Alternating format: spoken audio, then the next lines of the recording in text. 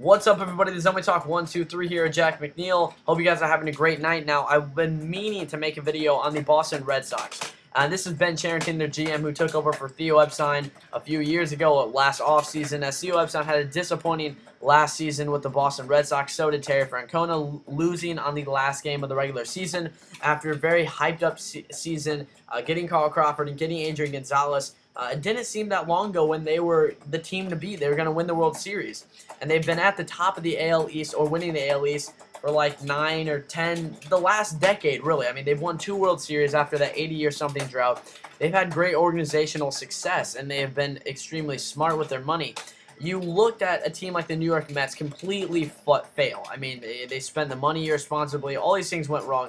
And you thought the Red Sox would kind of be above the edge.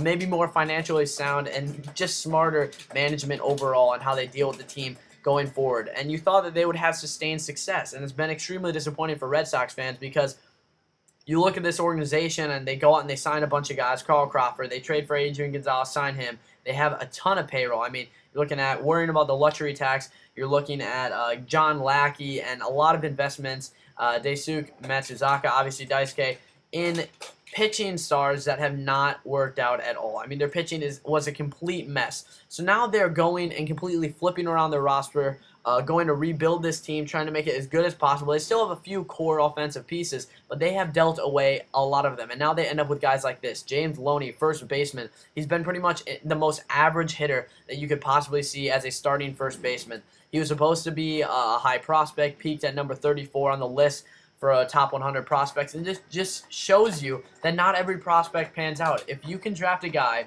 and invest a little money in him and he ends up being a low-end starter, you're looking at a great investment. So you can't complain about any prospect developing, but he's definitely been a disappointment here as a first baseman. He's just someone to fill until they get a long-term future first baseman. Here's the star of the trade, Ruby De La Rosa. He is the catch of the trade here that the Dodgers had to give up. 23-year-old Dominican Republic was signed a few years ago in the international free agent market. He can reach up to 100 miles an hour, average of about 96, 97. He had Tommy John surgery. He recovered.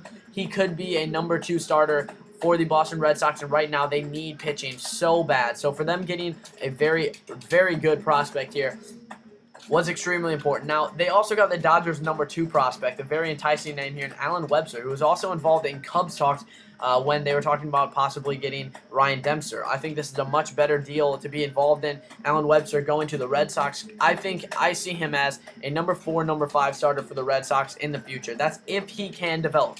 Now, he has some control issues every once in a while. He started off the year in Double-A, struggled a little bit with an over 7 ERA. But he's settled down. He has a great fastball, a good sinker. He's got a lot of good secondary stuff. If he can get his control, you're looking at someone who has been compared to guys like Derek Lowe.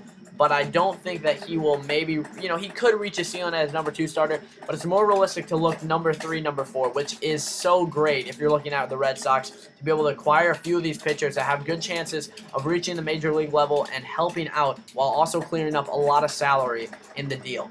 Also, Jerry Sands, not a bad pickup here. He was a late-round draft pick, didn't have to spend a lot of money for the Dodgers, but he rose of that prospect system there, the farm system, and he put up some great numbers in AAA with almost 25 home runs this year, batting over 300. He's had some time in the majors, hasn't adjusted. He's hit around 250, but still could be a solid major league pitcher at multiple positions, right, left, and first base, some positions that the Red Sox desperately need going forward. Again, he's only like 25 too, so a nice player to pick up there. Also, Ivan DeJesus. This is a guy who probably will not make the Major League roster next year. It's going to be between him and Pedro Saraca, or I forget his name for a second, but not much of a future there, so not much of a pickup there, but we'll see what happens. I just want to show you, to remind you how bad it went last season, and these are the guys that they gave up, plus Nick Punto, obviously. They're clearing $260 million worth of payroll for the next few years, so you're going to look at certain free agents, but I don't think the Red Sox are going to make the same mistakes. I don't really see them going out and get Josh Hamilton.